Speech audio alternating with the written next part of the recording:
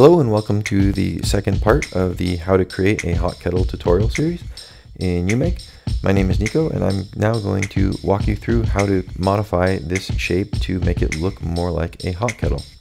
So in the first tutorial on this, we basically created this shape using a circle, a square, and then pulling that shape up.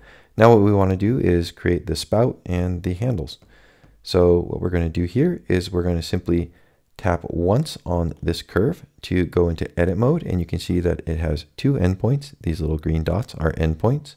And I'm going to go to the top view here, and I'm simply going to zoom in, and I'm going to tap in the middle here, tap and hold, and I'm going to add a control point. So I'm going to tap add control point, and you'll see if I pull this point out, I'll get a nice curve. So I'm going to pull this out over here. But we don't really want a curved spout. We kind of want more something that's a little bit more pointy. So to do that, we're going to add two more points. So I'm going to tap and hold. Let's see here.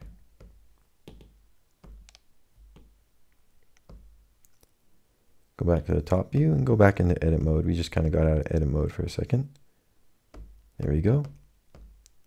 So what I'm going to do is I want to tap on right about here and tap add to add a point, and tap over here to add a point as well. And I can just kind of pull these in a little bit. And you can use the grid to help you kind of keep this symmetrical if you want. So I'm going to pull this in, and do one more add and add. And there we have something that's a little bit more pointy. And once we hit the green check mark, you'll see that we have something that looks more like a spout.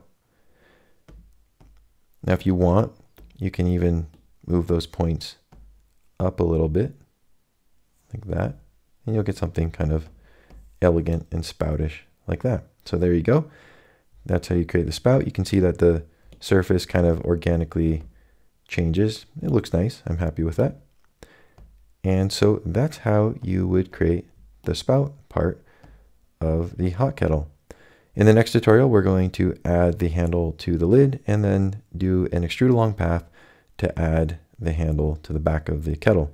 I hope this tutorial was helpful and useful. If you have any comments, questions, or feedback for us, definitely let us know. You can find us on our YouTube, Facebook, Instagram, or Twitter channels.